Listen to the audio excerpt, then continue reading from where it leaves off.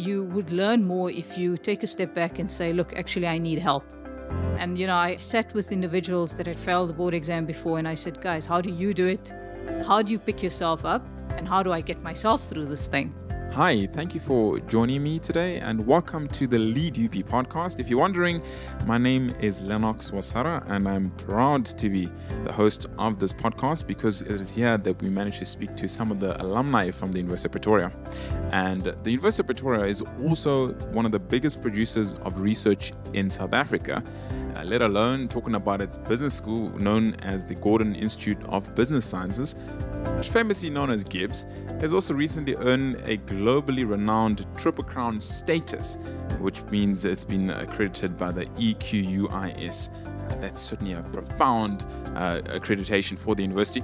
But interestingly, because today's guest is Deepa Sita, and she has been at GIBS before as a student, but also as a member of staff. She's been there as a CFO. So it'll be interesting to hear her views and her thoughts on life and her experience at the University of Pretoria.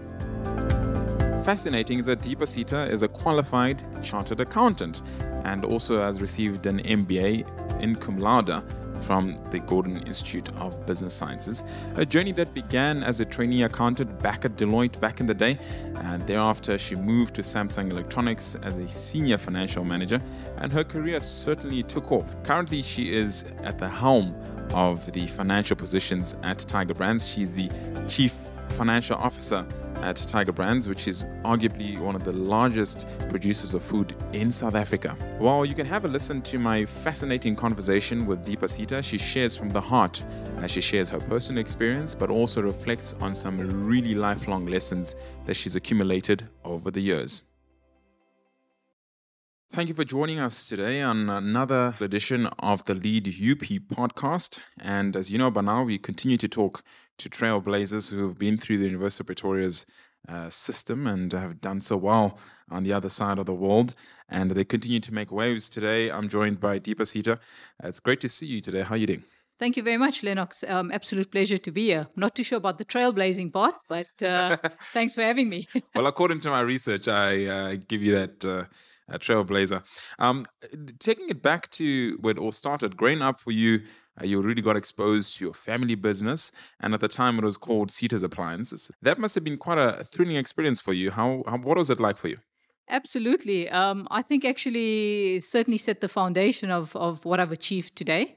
When you're growing up, while all your mates are out having a good time, and you're running a family business with your folks, at that point in time, tough. You'd like to much rather be out there enjoying your time with mates.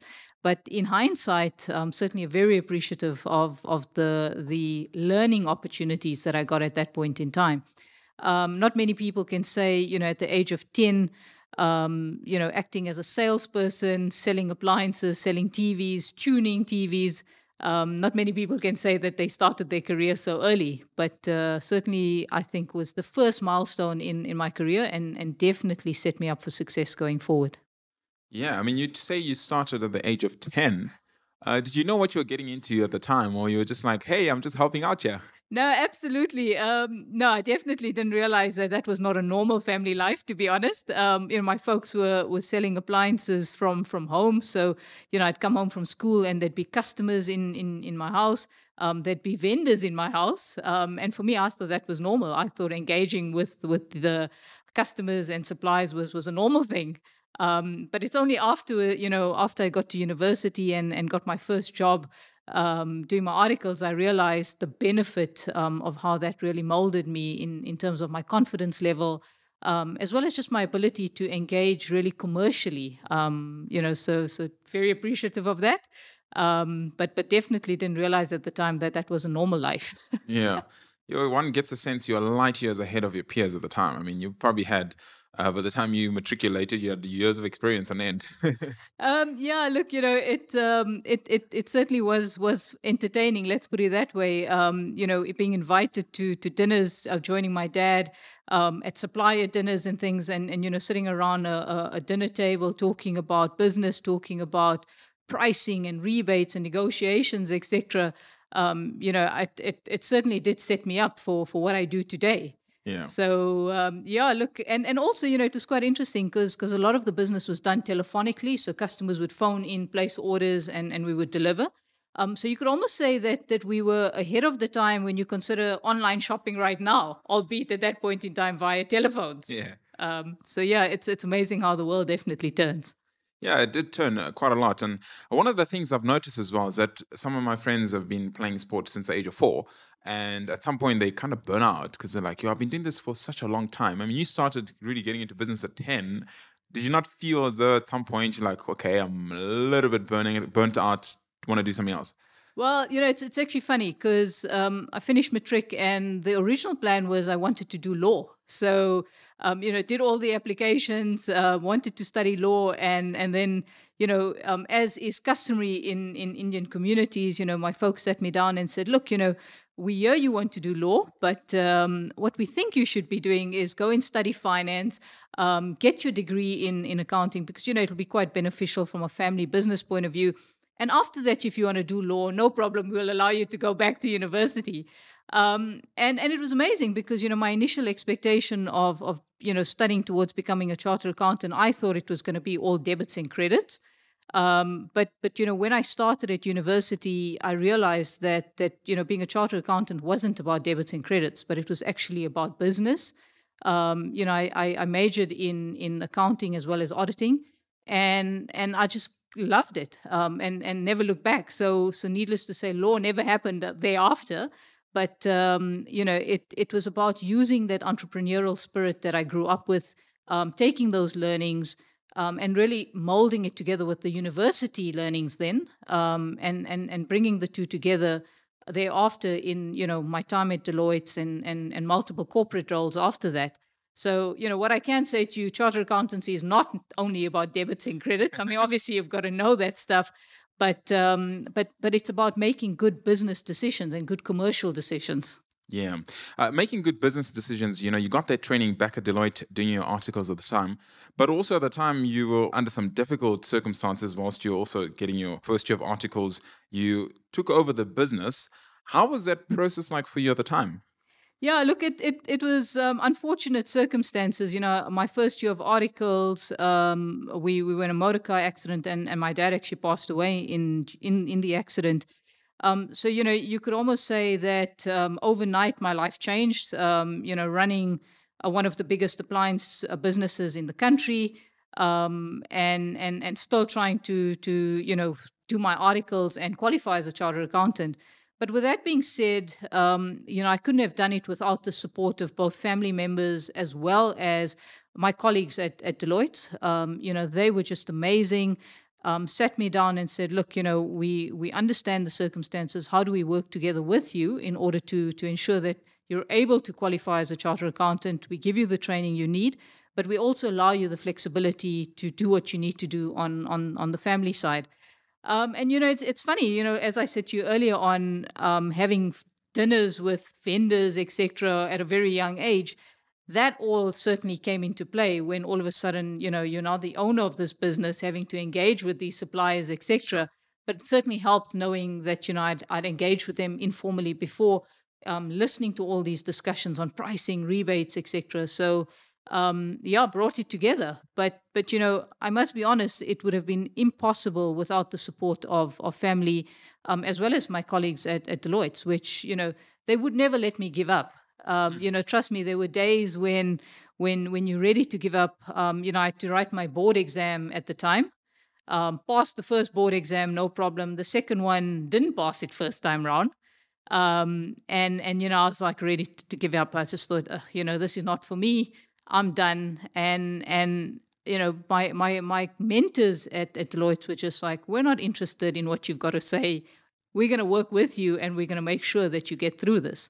Yeah. And if you ask me, what's been the best part of my career, it's failing the board exam. Really? Yeah. That would be odd, but why would that be? Yeah, look, it's amazing. Up until that point in time, I'd been successful and let's call it the best at everything. Getting those distinctions, being the prefect at school, etc. Things were always going according to plan. And then all of a sudden you hit with this big failure, and particularly, the second part of the board exam when I failed it, at that time I was actually one of the highest rated auditing clerks at Deloitte, and I failed an auditing board exam. Yeah. It certainly brings you down a few notches. But at that point in time, I realized that failure is not an option, but it actually is a learning opportunity. And also, you would learn more if you take a step back and say, look, actually, I need help. I sat with individuals that had failed the board exam before, and I said, guys, how do you do it? How do you pick yourself up? And how do I get myself through this thing? And definitely, it was the absolute best thing that could have happened to me, because since then, I believe that failure is an opportunity to learn. It's a opportunity to rebuild yourself. And also, like I said, you realize that you're not indisposable at the end of the day. You also have flaws. It's what you do with those flaws at the end of the day. And I must tell you, I'm in a senior position right now. I've recruited a number of individuals. When somebody says to me they've studied part-time and worked and still passed the exams, that's the one thing that appeals to me. And the other thing is when individuals tell me they failed exams, went back, redid it, and passed. I think those individuals are super resilient, and those candidates actually appeal to me at the end of the day. Yeah, that's interesting. I mean, thinking about my fair share of failures as well, and I think moments where I want to let go of my grip on where I want to go to. But with you somewhat like tighten the grip on where you want to go, tighten the grip onto your goals, onto your plans, onto your vision. So what was it? Like, was it just really the support structure you mentioned that helped you to tighten your grip, or what made you not let go in those moments? Yeah, look, I think it's a pride thing, eh? So definitely the support structure, slap you into shape and go, hey, you can do this. But then also it becomes a self-pride thing. I'm going to prove this to myself. I can do this, and I'm not just going to do it. I'm going to do it well. That's the other element as well. So, doesn't matter. I failed, but I'm going to redo this, and I'm certainly going to stand the test of time. The other thing my dad always used to tell me, hey, it takes a lifetime to build a reputation. It takes a split second to break a reputation, and that's just something I live my life by. So for me, it's like, I can have a reputation, that I've spent so long building, and in a split second, just break it by saying, I'm done, I give up, as opposed to keep going, be better at it, and deliver the goods, eh? Yeah. I guess, a sense of desperation, adversity brings in a sense of, excellence, so to speak. Listening to you now, I can hear that sort of fostered a great level of excellence into your work, as you said, like wanting to do it with the more intensity, more rigor. So that's something that I'm always thinking about. And what are some of the things you do now to ensure that you remain excellent, you remain right on top of it and not just going through the motions? Because sometimes, somebody gets comfortable in a particular role. It's easy to, perhaps just go through the motions, so to speak. That's a great question. The key is to always surround yourself by people that are better than you. Because it allows you to be able to strive for better things, greater things, and also allows you to learn. My philosophy also, when I recruit, my team members, etc., I always try and surround myself with people that I know are going to be gunning for my job. And it pushes me to be better. It pushes me to be able to develop them also, and literally work my way out of a job, because it's in working your way out of the job that you set your own ambitions for what's next, what's the next stepping stone, etc. So, it is certainly making sure that you have people around you that are going to push you to your limits. That's going to be honest with you. We all of us, we like to hear the good things. It's really difficult to hear the areas of development and the tough things about you. But I've grown up, learning one thing: the people that tell you the difficult things to hear are the ones that have got your best interest at heart. So it is about surrounding yourself with those individuals. Never be the smartest one in the room. Always surround yourself with people that are better than you, smarter than you, and they'll keep challenging you to do better. Yeah, that's certainly true. A sense of competition can keep you right on top of your game. We've seen that even with some of the best sporting teams. They always ensure that they keep a healthy sense of competition within the team, because the complacency can certainly kick in, and mediocre results then follow. But you're speaking at length about people who've contributed to you at the time, Yep. throughout all this that's going on. What is the role of transparency at the time? Because I'm sure you had to be extremely transparent with those people. How did you have the courage to be transparent with like where you were and how you were handling with everything? Because sometimes, it's easy to try and keep that perfect picture, right? Whilst one does actually need to be open about it. Yeah, look, absolutely. And generally I'm quite a private person actually. I'm the person that will smile and just get on with it no matter what's going on behind the scenes. But you get to a point where you need to show vulnerability. You need to actually say, look, I need help, or this is not a good time. So certainly be vulnerable. That's the other key factor if you really want to be successful. Also, just be open to opportunities. That the one thing I've learned is never say no to an opportunity, Sure. even if you don't know how to do it. Obviously, be transparent about the fact, like you say. You talk about transparency. Be transparent about the fact that you don't know how to do it, but be willing to have the right attitude. Be willing to say, I don't know how to do it and I need help, but I'm also willing to learn. And it often comes at a lot of personal sacrifice. It comes at the expense of family sacrifice in order to learn what you need to learn, invest the time. But once you've got on top of it, I mean, at the end of the day, the opportunities are endless. So my philosophy in life is when opportunities present themselves, I never say no. I always go, right, that's great. How do I make this happen? Yeah, you certainly are a duo, because you get things done, and whenever opportunity does come, you certainly take it to get things done. But also, getting things done is what you had to do with this business, right? I Yep. mean, taking over the business. Not only do you have to take it over the business, you have to make sure it's running properly, and also that you're looking at innovative ways to ensure that the business grows and that the business scales. What were you actually doing to ensure that the business scales? Because I mean, it's a little overwhelming to take over the responsibility, but let alone having to extend it a little bit more, bring some nuances into the business, innovate a little bit, and grow the business. Look, let me not kid you. It at first it was nothing to do with grow. At first it was all about survival. It was about reputation. It was about the family name. It was about making sure that all the accounts were paid, all the vendors were settled. Despite the circumstances. So initially it was all about survival. It was about how do I get through to the next day? How do I make sure that the doors remain open, and how do I make sure that the reputation that had been built continues to sustain in the future. So those were the priorities. It was about really taking everything that I'd clearly been groomed to do over a very long period of time from a young age, and really start putting those things into practice. You must know I just completed university, first year of articles, literally in my first official job, and now all of a sudden you're running a family business and on the same time trying to do articles. So it was about survival. Yeah. And yeah, as things started to settle down, then you start thinking about, okay, what does the future look like?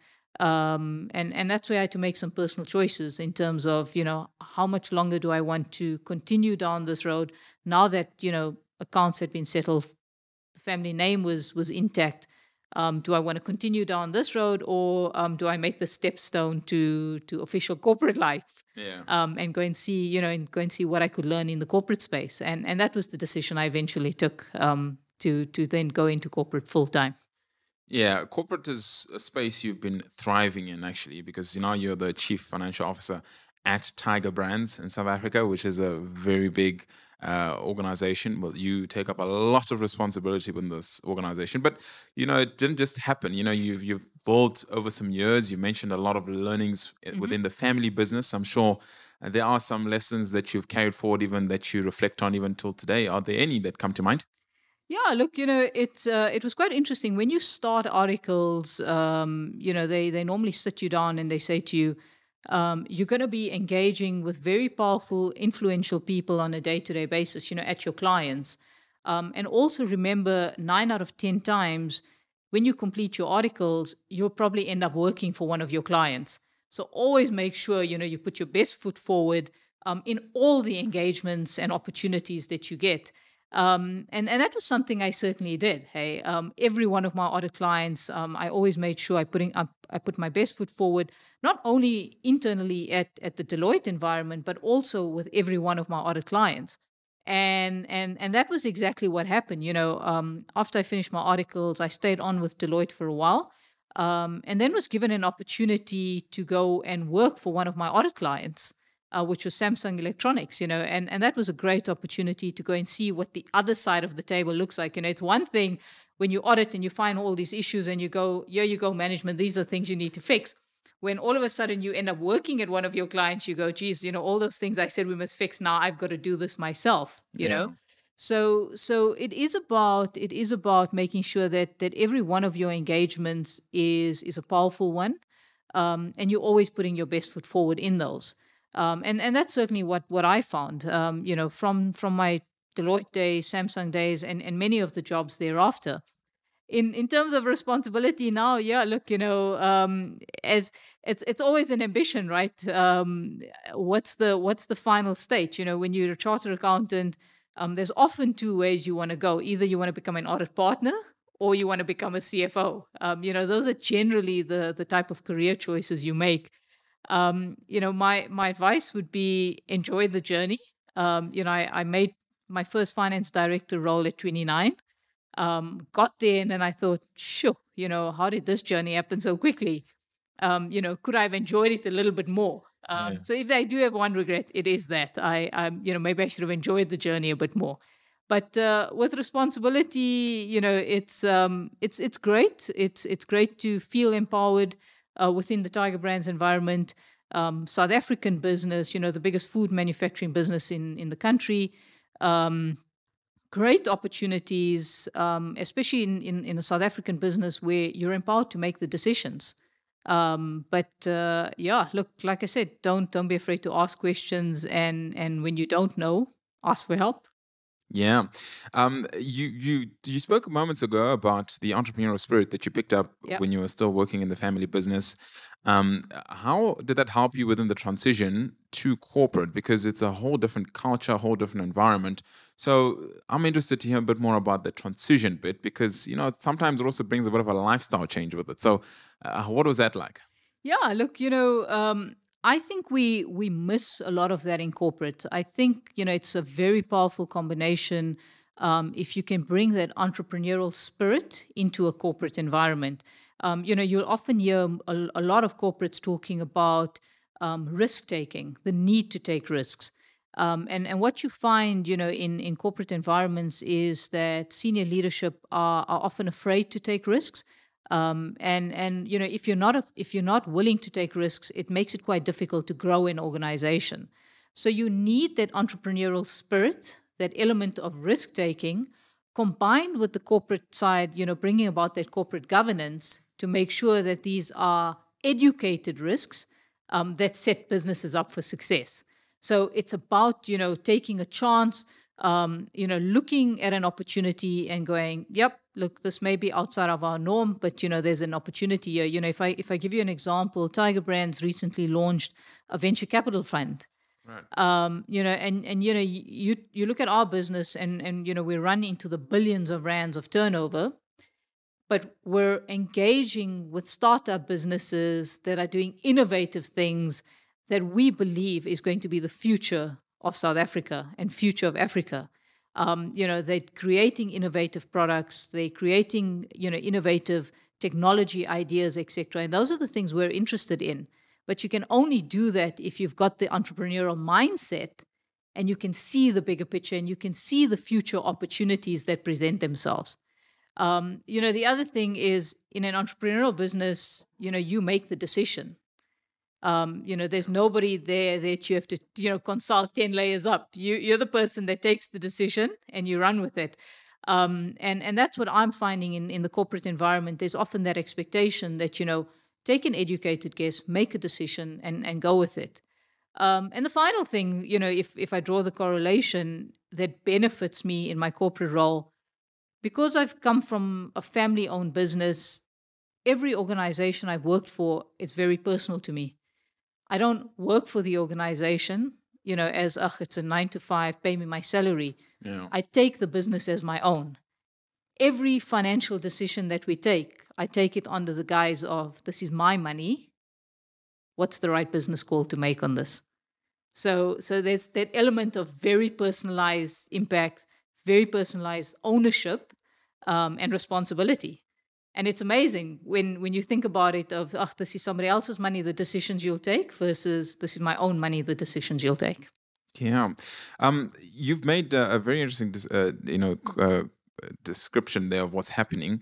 And I like the fact that your entrepreneurial spirit is allowed to come alive within the corporate space, expressing itself through that corporate entrepreneurial, mantle, so to speak. You spoke about the capital fund that you putting for startups, which I think is great. But I'm keen now to find out about your journey at the time, because you mentioned that you were also able to score your first directorship position at 29. But before your current role as CFO at Tiger Brands, you're also CFO at Massmart, Mondelēz, Makro, as well as Entice Beverages, as well as at Gibbs as well. So you've had a long time of experience. But what allowed you to switch companies so quickly over the years was being at an executive level? It would be different if you're going down a position down, but you're continuously keeping it at the same level. The intensity is a lot more. The responsibility is a lot more, as you alluded to before. So what allowed you to keep making the decision to switch? Look, that's a great question. So maybe also just to just correct the career transition. So I've held a finance director role at Makro. I've held some strategic roles within the Massmart group, but the FD role was particularly at Makro. I think the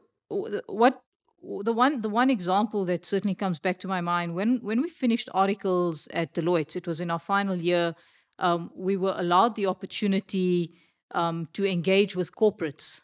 And funny enough, the then CFO of Massmart and the then CEO of Massmart were actually invited to Deloitte to come and talk to us as article clerks coming out of our articles. And the then CFO of Massmart stood in the front and he said, we often hear that, you shouldn't be jumping jobs. You should be looking for a long-term career in an organization because it demonstrates loyalty, etc. And that was the school that, and the lessons we were taught at that point in time. And he stood up there and he said, you know what, I'd like to challenge that thinking.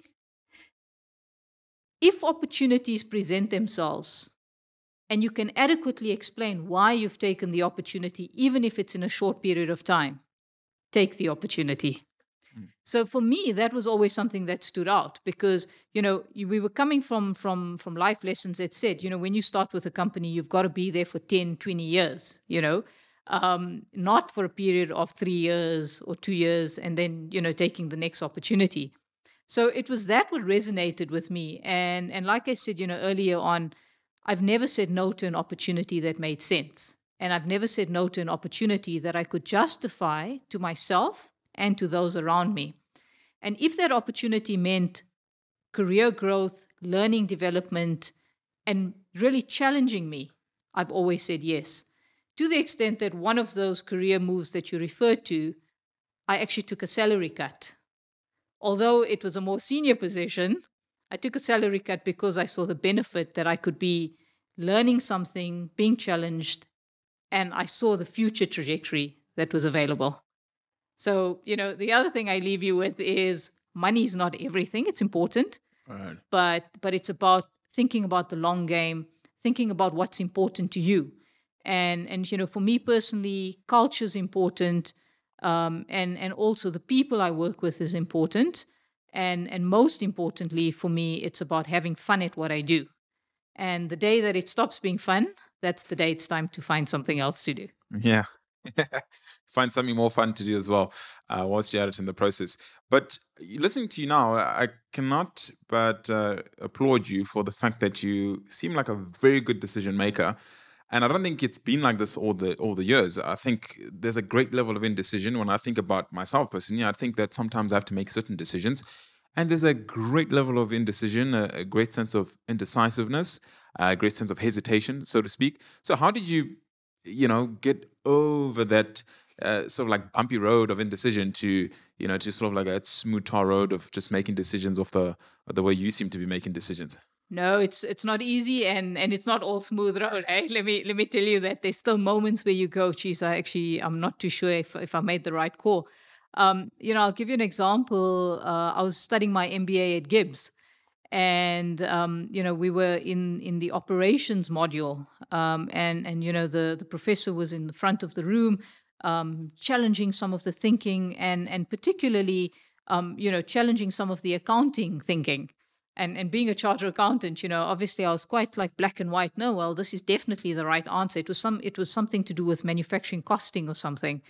And I was quite adamant, like, nope, this is right. This is the way to do it from an accounting point of view. And eventually, he made his case where at that point in time, you have your aha moment. That was my aha moment during my MBA, where I went, oh my word, geez, what he's just said makes perfect sense. Now that I think back on some of my career, decisions and some of the things or the contracts that I may have signed off, were those the right decisions they've made in the first place? So it's about acknowledging you're not always going to get it right, but it's about being open to understand that if you don't get it right, how do you learn from those experiences? So confidence helps, but be careful about crossing that line between confidence and arrogance. Yeah. Always remain confident, trust your gut, because, often you'll find that while the information on the table says one thing, your gut will normally tell you something else.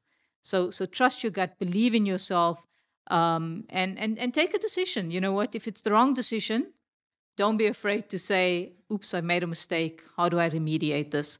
So don't be arrogant about saying, no, I'm always right. Yeah. That's interesting because you mentioned Gibbs. Gibbs has also just earned the globally renowned Triple Crown status with the recipient of the EQUIS accreditation, which is a very big recognition and accreditation for Gibbs in particular. But you've also lectured at Gibbs. You've also been the CFO at Gibbs. And you've been a student as well, sat in the lecture halls as a student. So you've had that whole experience from multiple offices, so to speak. Why is it important for you to be involved in academia, so to speak? Because you are a practitioner. You now also having the bit of both worlds. Why is it important for you to still be in touch with the academics? So the reason behind that is somebody took the time to develop me. Somebody took the time to help and mentor my career. And I've got a passion for developing young talent. I've got a passion for teaching, and that's the rationale behind me really staying involved at Gibbs, lecturing at Gibbs. And also, what I'm about to say is going to sound completely crazy to you, but when I stand in front of a class lecturing, be it on a PDBA class or a PMD class or an MBA class. I often learn more from the students than they would learn from me. So, these courses that you run at Gibbs are quite practical. Most of the learning actually takes place from real practical examples that you share with students, but students also then share with you. A lot of these students are working. They discuss things that are happening under confidence, obviously, within their respective organizations, or they've got questions about, hey, you speak about this, I've seen this happen in my organization, what do you think? And it's all through that engagement and networking that I actually take out so much of learning from it, where, I then sit back and I go, wow, how does that situation play back in the organizations that I'm working in? Or how does that situation play back in my personal life? So it's that mutual opportunity to learn and teach, which is awesome. But also that networking opportunity. I mean, till today, I get students phoning me up, hey, can we have a coffee? Can we chat about some career guidance, etc.? And it's, it's such a privilege for me to be able to give back to students and give back to the community, and the same community that's actually taken the time out to help me achieve what I've achieved. Yeah.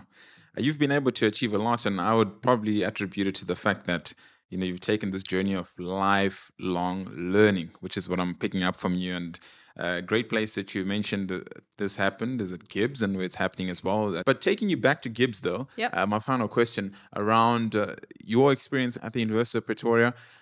What is that one thing about the University of Pretoria that you will never forget? Sure.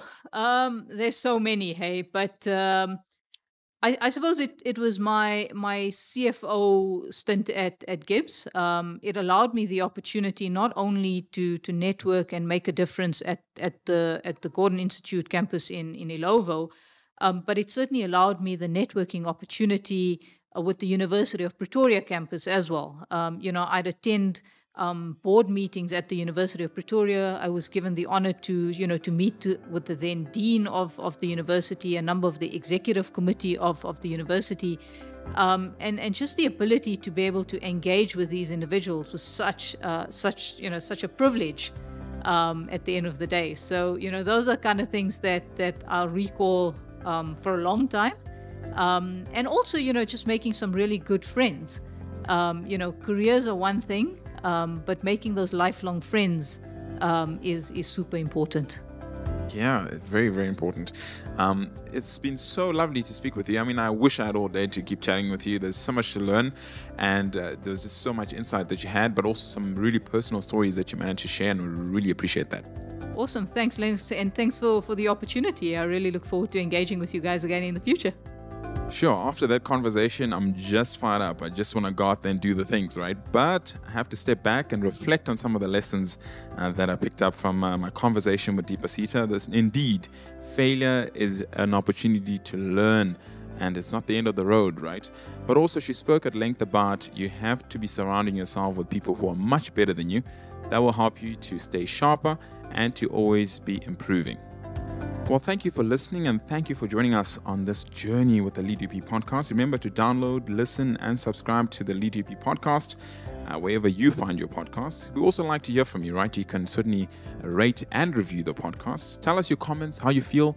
We'll certainly want to get in touch with you. But the LeadUP podcast is indeed a production of the University of Pretoria's Alumni Relations Office. I'm Lennox Wasara, and I'm proud to be hosting this alongside our team, Alna Schutz and Samantha Castle, who are the producers of the podcast, whilst Louis Kluter Productions provides the amazing sound engineering services that you hear. Till we meet again, nothing but love and light. Goodbye.